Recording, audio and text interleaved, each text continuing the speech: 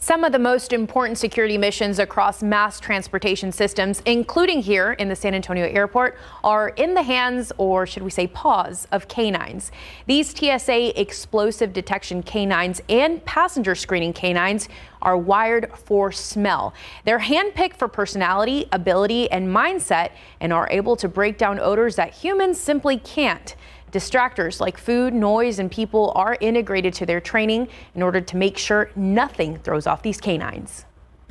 We have 17 indoor training facilities and 6 outdoor venues, and those consist of various different types of situation or venues, such as we have a building that looks just like a wide-body aircraft when you walk into it. They have to go through scenarios in those type of environments, and they have to find live explosives in those environments.